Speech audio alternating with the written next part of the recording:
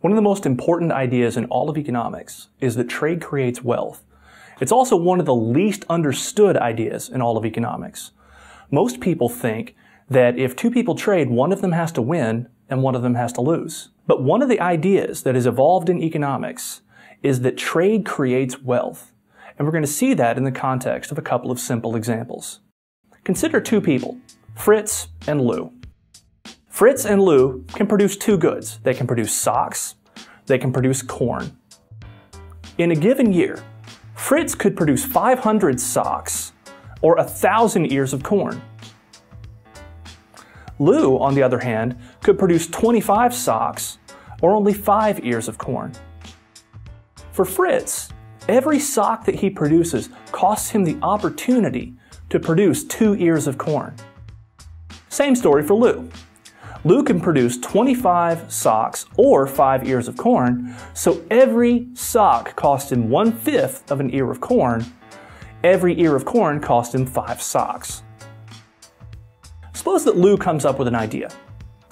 Lou goes to Fritz and says, "Hey, tell you what, how about you specialize in corn, and I'll specialize in socks, and then I'll trade you 1 sock for every ear of corn you're willing to trade me." What we want to do is compare the price at which they propose trading to their opportunity costs. If you're Fritz, every sock costs the opportunity to produce 2 ears of corn.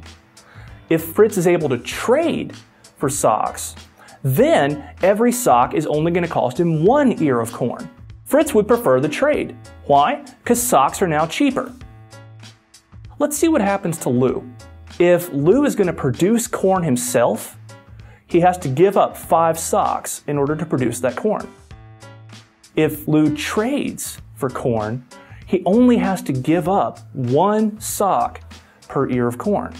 Fritz, the buyer of socks, is now able to get socks cheaper. Lou, on the other hand, is able to sell his socks for more than he could get them for if he produced them himself. Fritz wins. Fritz is made better off. Lou wins. Lou is made better off. Trade is made of win.